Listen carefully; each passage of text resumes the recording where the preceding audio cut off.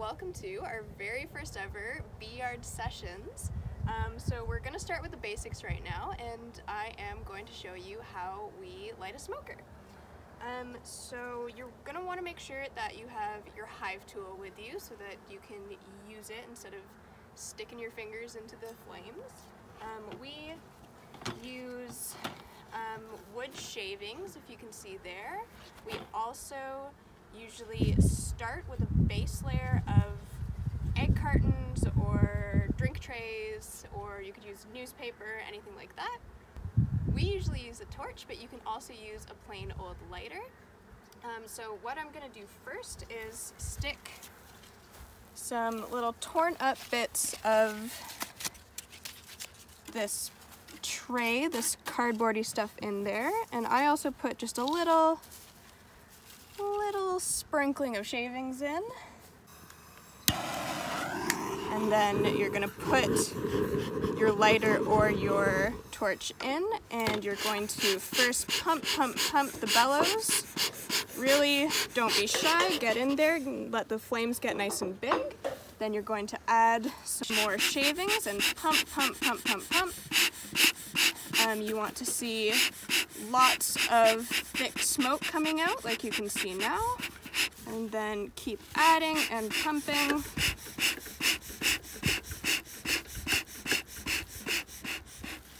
If you're not getting smoke, that means you don't have any flames in there, and you can relight it. We also put a nice layer of grass on top, and that keeps the smoker from getting too hot and from shooting sparks all over. If you have sparks shooting out of the spout of your smoker, that means that it is running low, getting too hot, and you should probably top it up instead of shooting sparks at your bees. So I found some grass, and I'm just going to put it on top there. Just a nice layer of grass. You can see there's still smoke coming out, and that will keep it from shooting sparks as it gets hotter. So there's tons of smoke, and I'm just going to put the lid on nice and tight, and you just want to keep puffing away as you work so it doesn't go out. Alright, I'm going to show you guys about how to torch hive tools. This is something that as Tech-Transfer, because we're moving around and working with a lot of different beekeepers, this is something that we do often in between each yard and definitely in between each beekeeper. As something that you guys might be doing with a smaller number of hives, it's not necessary to scrape down your hive tools or torch them in between hives. That's maybe a little bit overkill, but definitely in between yards it can be helpful. And if you are working with other beekeepers, for example, maybe if you have a mentor and you go into their yard or they come into your yard, it's always best to use one of their hive tools. But if you're going to be going into other people's hives, definitely torching them in between. So the reason we want to torch the hive tools is because they can carry pieces of wax that could contain disease particles that we don't want to be spreading. So in particular AFB spores, we don't want to be spreading those from hive to hive, and definitely from yard to yard. So because the wax can kind of build up on the hive tools, they're pretty clean now because it's the beginning of the spring. But usually we would scrape them all down before we torch them.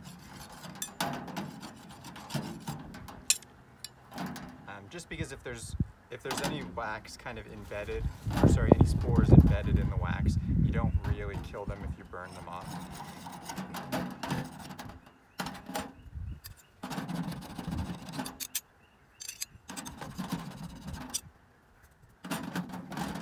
Alright, so this is one of the reasons that we often have a torch with us. I mean, you can obviously light your smoker with anything, even a lighter, but a torch is very useful because you can torch and disinfect your hive tools.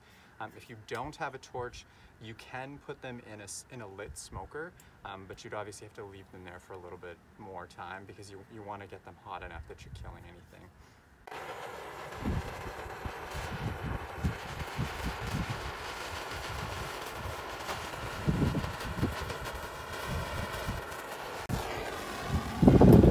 I'm just going to flip them all over and do the other side as well.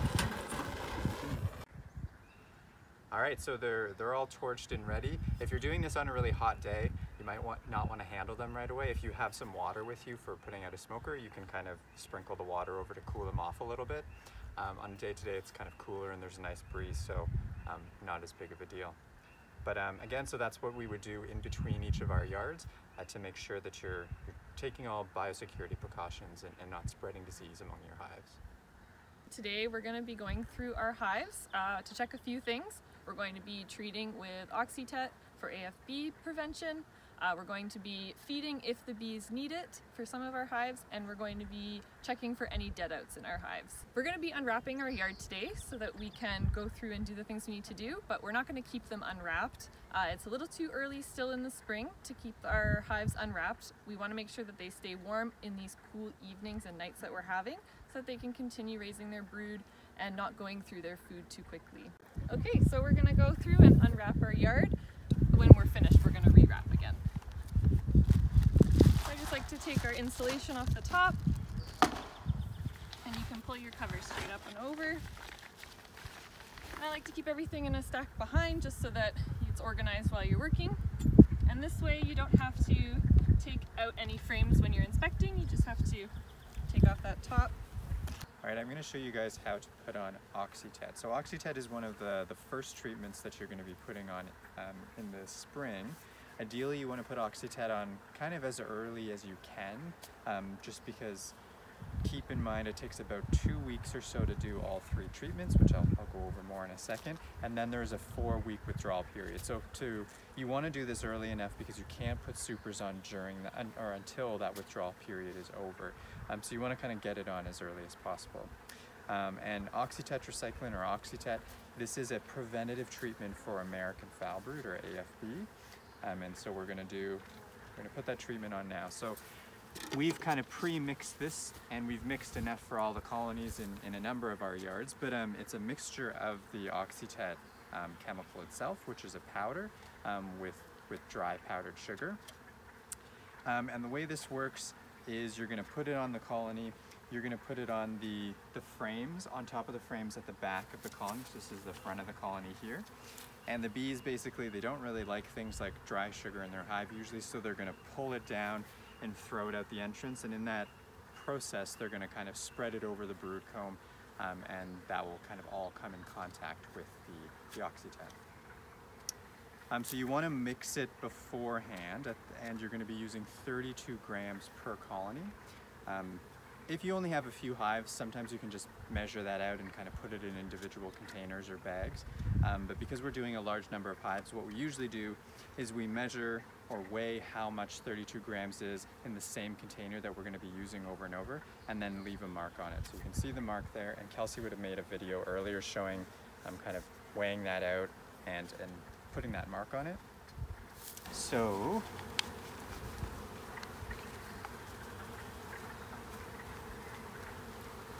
about there, kind of up to that line, and then again I'm going to sprinkle that along the top bars at the back of the hive.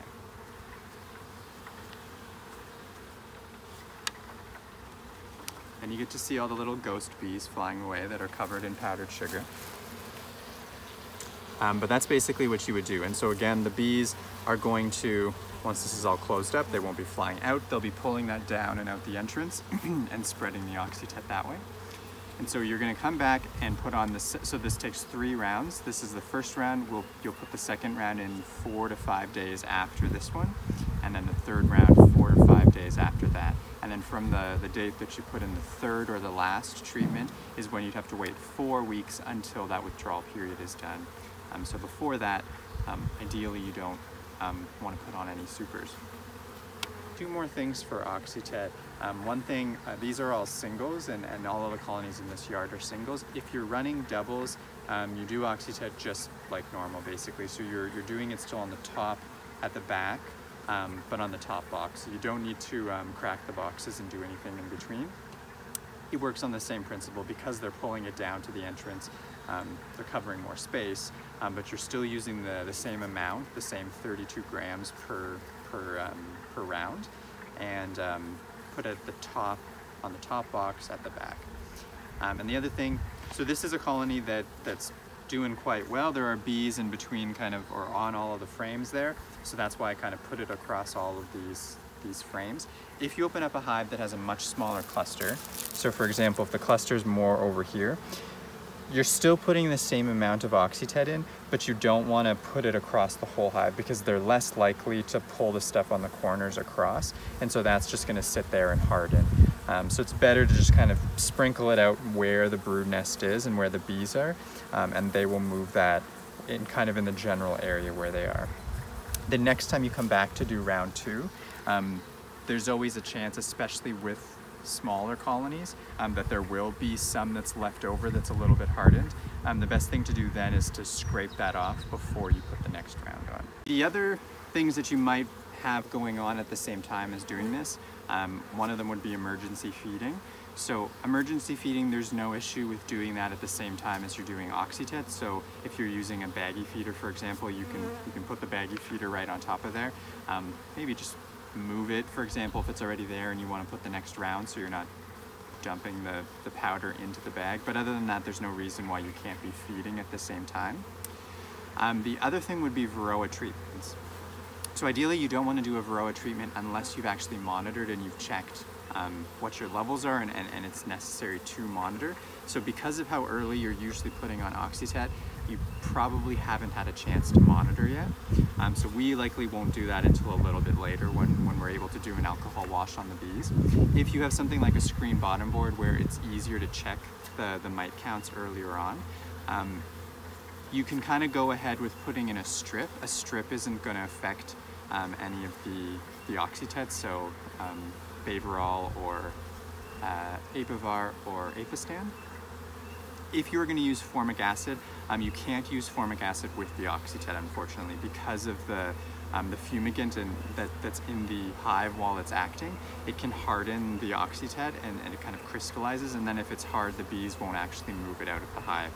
So if you're going to use something like formic acid, wait until you've done all 3 treatments, and then there's no problem putting it on during the withdrawal period. You just can't put it on while you're applying the powder so that it doesn't harden. But so that's applying oxytet, and when you're done, you can just close your colony back up, and you're good to go.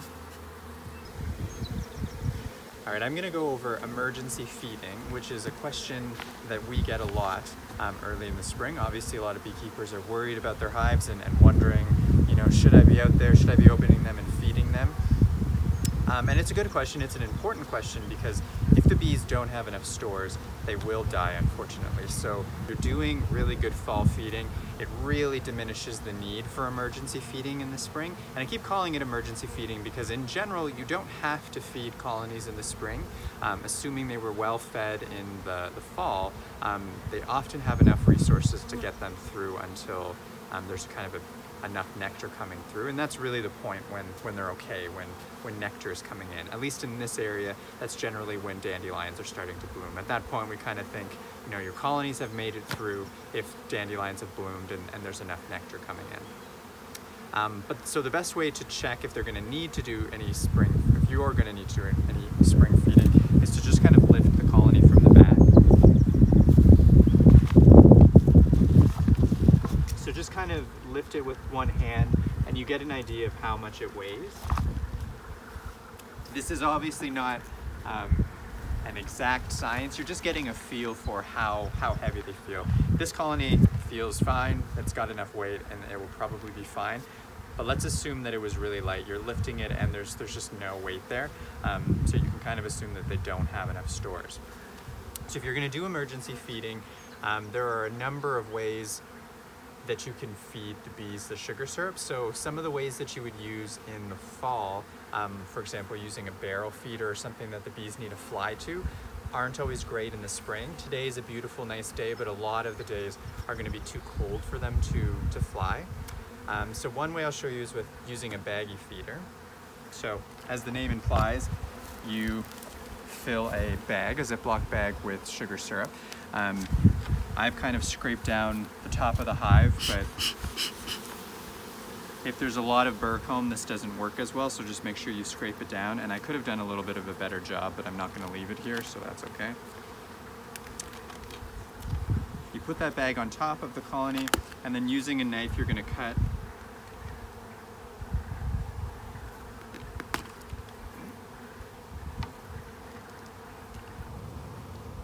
You obviously don't want it to go all the way through because it will leak into the colony. So you're just putting a few slits in the top of the bag so that the bees can come up and access that. If you are using a baggy feeding, in this case we have an inner cover that's actually pretty deep, so it's probably not a problem, but generally you're going to need a wooden rim to go around because you don't want to put the inner cover on and kind of smash that. So it is an extra piece of equipment you would need, but you put the rim on to give it a little bit of space. And then you can put the inner cover back on like that. Something to keep in mind with emergency feed, if you need to feed bees because they're running out of resources, this is something you're going to have to continue for the rest of the spring, basically until there's resources. So obviously they'll take that down, and that will get them a little bit of the way there, but they're not going to get anything from the environment. So obviously once that runs out, you need to be on top of it and make sure they have resources until there's enough nectar in the environment. But some other ways that you can feed bees other than using a baggy feeder would be a frame feeder works, because same idea, the bees don't need to fly to get to it, so you would remove one of the outer frames, ideally an empty frame that doesn't have any honey in it, and then you can put a frame feeder in there, and then you pour the feed right in there. And another way for small amounts of feed is a Boardman feeder, which is basically, it's a little piece of plastic that you slide into the entrance of the hive, and then you can screw a mason jar into it. Because you're feeding for the most part small amounts of sugar, it's kind of an easy one to just fill up that jar and then screw it in and everything, and feed the bees that way. You could also use a bucket feeder. So if your inner cover has a hole in the top, you can use a bucket as well. So you can fill a small bucket with sugar syrup and turn it around and put it on the hive. And then just keep in mind that if you're using a bucket feeder, you need to put an empty brood box around it, and then put your lid on top of that, because you don't want an animal to come in and knock that off to feed on it. So again, those are ways that you can feed bees. The reason that you're feeding bees sugar syrup is because that's their fuel source. That's what they need to survive. If they don't have that, they will die, unfortunately. The other thing that you can feed bees, though, that a lot of people kind of are starting to think about at this time, are pollen patties. Unless you have a specific kind of management, for example, if you send bees for pollination, where you need the colonies to be really strong when early in the year when you're going to send them out to pollinate, or if you do management like you're selling a very large number of nukes and you're going to be selling nukes very early in the season, if you're not doing management really in one of those ways, we don't usually recommend that you use pollen patties. So pollen patties, unlike sugar syrup, that isn't something that the colony needs to survive. The pollen patty is basically triggering brood rearing. If you put a pollen patty on, what you're doing is you're ramping up brood production earlier than normal. And remember, there's a limited amount of resources in terms of honey in the hive for that population.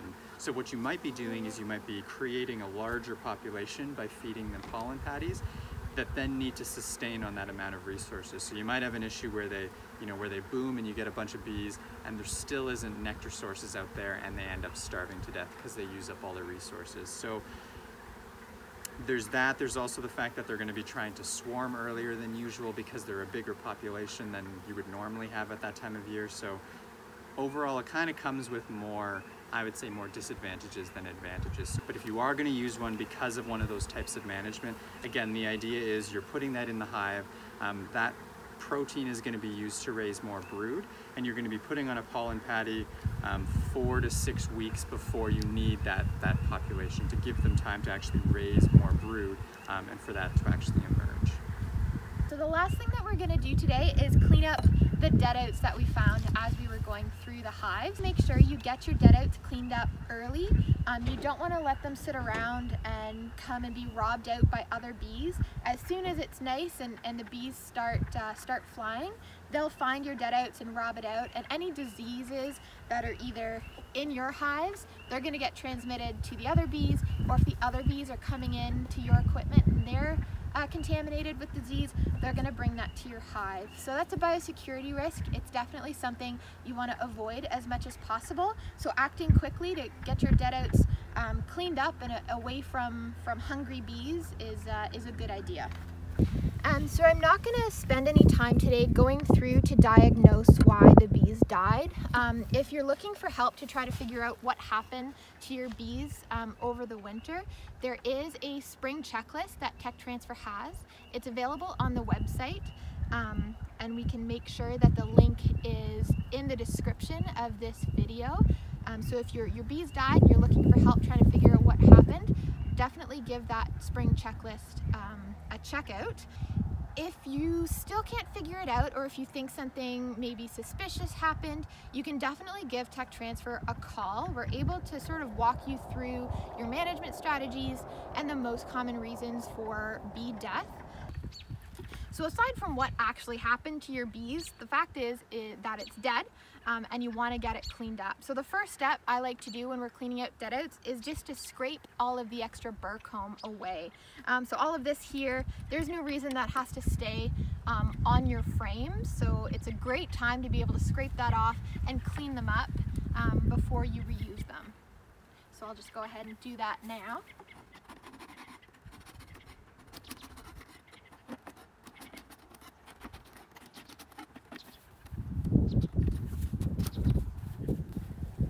Now I don't just want to toss this anywhere in the yard. It's important for biosecurity, again, not to leave a bunch of debris around when you're cleaning up your deadouts. Try to collect all of this garbage in one area. Either work beside a little garbage or collect it in something like a lid, and you can dispose of it later. So it's not attracting bees and other creatures like skunks, raccoons, or anything like that.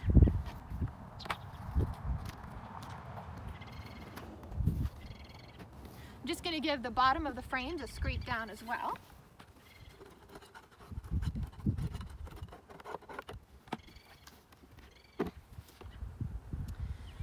So it's a good idea when you have a deadout, don't just take care of the outside of the box, you also want to take a look at what's going on in the frames. So you can see there, that's the dead cluster. So I'm just going to brush the bees off the frame. You might notice there's some bees down in the cells here. You don't have to worry about picking any of those bees out. When you give this frame to a new colony, they'll clean it up. So you don't have to worry about making it spick and span. The bees can handle quite a lot of that cleanup. All right, the other thing that I'm looking for when I'm checking over these frames and dusting the bees off is for signs of disease.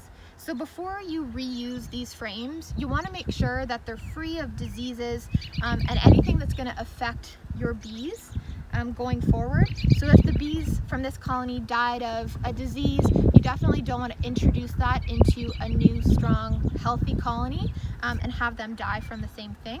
So the one thing that we're especially talking about when we're talking about checking frames for disease is American Foulbrood. So if you're not familiar with American Foulbrood and you have bees, definitely do some research and get familiar with it. It's important to be able to identify that in your frames. There's tons of resources about American Foulbrood because it's a pretty serious disease. So it's definitely something you want to take seriously and look for. You're checking to see that everything looks fine. There's some dead brood here. So if you find that, what you can do is the ropiness test. So this is something that can be done in the fresh stages of American Foulbrood infection. So when the dying larva or pupa sinks down and gets gooey. All right, so anytime you see something a little gooey looking, like right here, go ahead and stick your twig or toothpick, whatever you have, down into it and pull out slowly. If it's American Foulbrood, this goop is going to string out. So as I'm pulling this, you're going to see a long goop, a long line of goop. So that looks fine to me. The other thing you want to check with American Foulbrood, as it gets into the later stages of infection, the dead larva dries out and actually forms a hard black scale on the bottom of your cell. So you want to check the bottoms of your cell. It can be hard on a frame like this that's so dark. But you want to just check to make sure there's nothing Nothing suspicious on the bottom of your cells. If you do have American Foulbrood scale, it'll be hard, and if you try to remove it, you'll actually break the side of the cell wall because it's adhered to it so strongly. So just give a look over all your frames for signs like that. And as long as you're not seeing that, then those frames are going to be safe to reuse. So you can either put them onto a colony right away. So if you have another alive colony that's nice and strong right now, you can feel free to give this deadout to that strong colony. So put it right on top and effectively turn it into a double. If you don't want to combine your colonies, if you don't want to turn your singles into doubles, then you can store this somewhere else.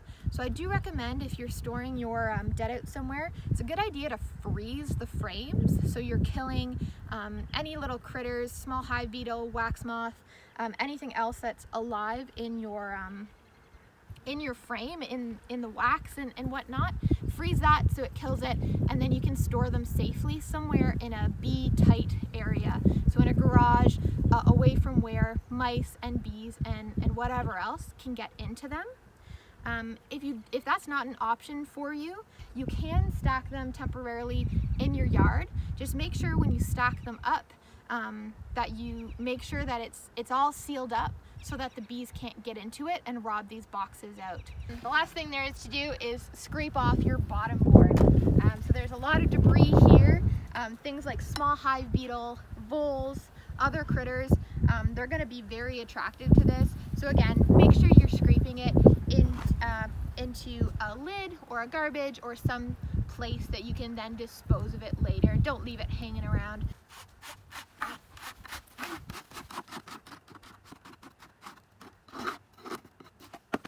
So this isn't just a regular bottom board. You can see there's a screen here. So I scraped off the top of the screen, but you can tell, maybe if I put this into the sun, there's a lot of debris in between the actual bottom part and the screen.